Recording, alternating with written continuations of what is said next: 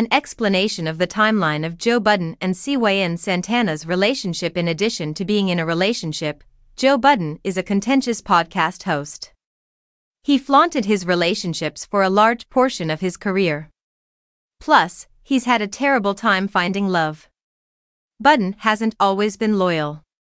Additionally, a few ex-wives have charged him with verbal and physical abuse. However, everything seemed hopeful when he met and started dating Cyn Santana. Regretfully, for some people, everything nice has an end. And it turned out that Budden and Santana were right.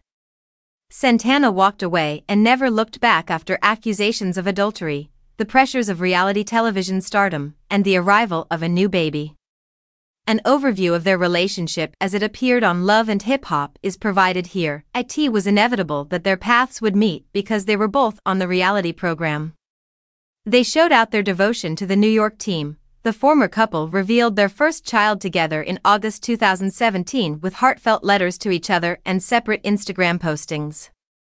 He and a pregnant Santana were shown in the black and white pictures. According to Revolt TV, Santana wrote, "Through our love, I've gotten even closer to God.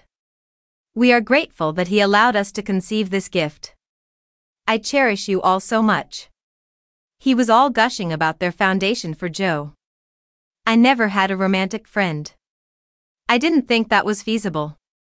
Never before have I laughed so hard or so much.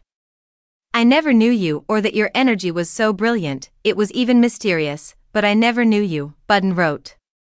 "I never not thank God for every intricate detail that make you whole." Lexington, their son, was born in the same year. Budden desired to go things official and wed Santana in December 2018. He asked her out live in New York City while recording an episode of his podcast. Surprisingly, Santana said yes.